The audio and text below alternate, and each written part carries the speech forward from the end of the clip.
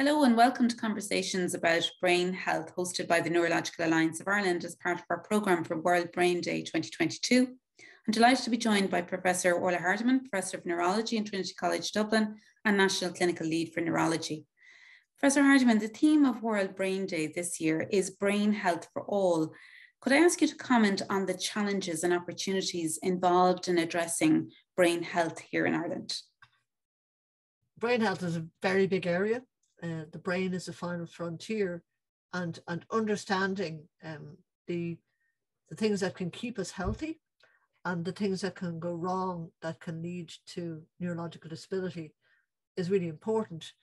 As we age, age is one of the factors that leads to deterioration in our nervous system and in the health of our brain.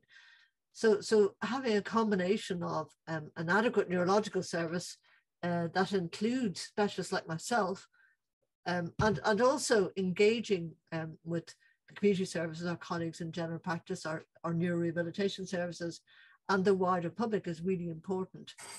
We want to prevent people from having strokes. We want to prevent people from having memory loss and neurodegeneration. We want to control people who have episodic neurological disability like epilepsy. We want to be able to control epilepsy, the epileptic fit. We want to be able to control people with headaches and migraine who lose a lot of time out of their lives.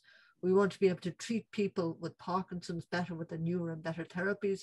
We want to be able to ensure that people with MS don't get any disability because we have drugs that will do that now. In order for us to be able to do that, we need to have a really well integrated, joined up system of care with adequate resourcing for specialists in hospitals, with really good interface between the hospital care and the community care, along the lines of Sláinte care, where most of the care can be delivered within the community, but well integrated within the hospital. So linking up the general practitioner, the neurorehabilitation service in the community, with the specialists in the community and the specialists within the hospitals. Professor Hardiman, thank you. So you've talked about the need for more integration, how we respond to brain health. Are there good examples out there? I think we have some really good examples from the Sláinte Care implementation, pilot implementation program. And we have two exemplars there. One is migraine and the other is epilepsy. And we've shown that if you integrate services between hospital and community and support the development of specialist nursing, that you can significantly improve the experience of people with migraine and reduce their needs to continue to attend specialist hospital services. So that involves providing nurse-led services who can troubleshoot as well directly with people with migraine and also with general practitioners, and linking that up with the really excellent voluntary sector that we have in migraine, that's the Migraine Association of Ireland. Epilepsy, similarly, it's a much longer standing program. We have a really good network of epilepsy centres, and we have a really good network of epilepsy nurses. And we have very good outreach programs now. These were developed in pilot form by my colleague, Colin Doherty, reaching out into the disadvantaged community, the homeless community, and initiating programs of care for those people that we normally don't, for whom we normally don't provide very good care. If we turn to the rarer diseases, we have a really good example in the disease that I look after, motor neuron disease, but there are other examples as well, where we have a really good integrated service. It needs a little bit of additional support to really make this function at its maximum efficiency, but we have a large specialist clinic in Dublin. We have a couple of smaller clinics in Galway and Cork. We have a multidisciplinary team that's very expert in Dublin that reaches out into the community. And then we work really closely with the voluntary organisation, with the Migraine Association, or with the Motor Neuron Disease Association of Ireland. And between us, we have one advanced nurse practitioner and 8 nurses, 8 nursing posts that covers the entire country and provides care to people from the time of diagnosis to the time when they enter into palliative care and end of life. And that model is very reproducible. We're working on a pathway now to reproduce that model for other rare diseases. And one of the complex rare diseases that we've selected to reproduce this is Huntington's disease, which is a rare very complicated disease that spans neurology, psychiatry, hospital and community, genetics, long-term care. So a really joint and integrated approach is needed for people with that condition. And if we can learn from that, we can provide that model to lots of other rare conditions as well. And then looking at one of the other common conditions, the multiple sclerosis, we have a multiple sclerosis clinics now in most of the neurology centres in the country. We need to build up our MS nurses. But again, that pathway can work really well by integrating care between the hospital and the community.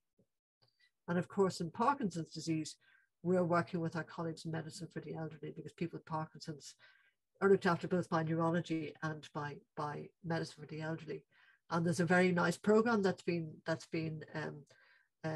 developed to look at the needs of people with Parkinson's disease. We're working with the team that has undertaken that Health Research Board funded project to implement the learnings from that project, including the development of a really good integrated service of care for people with Parkinson's disease, including a lot of new Parkinson's nurses.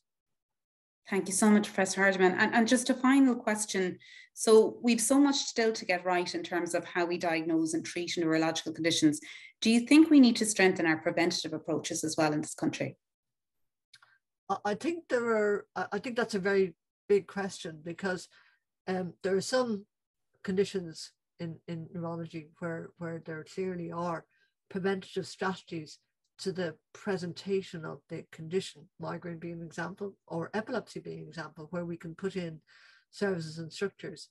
For some conditions, the condition occurs and we can't prevent it. But clearly, when we're talking about brain health, there's a huge amount of learnings now around cardiovascular health, engagement in midlife, with new learnings and hobbies and interests, keeping our blood pressure down, maintaining our cholesterol, keeping avoiding the complications of diabetes.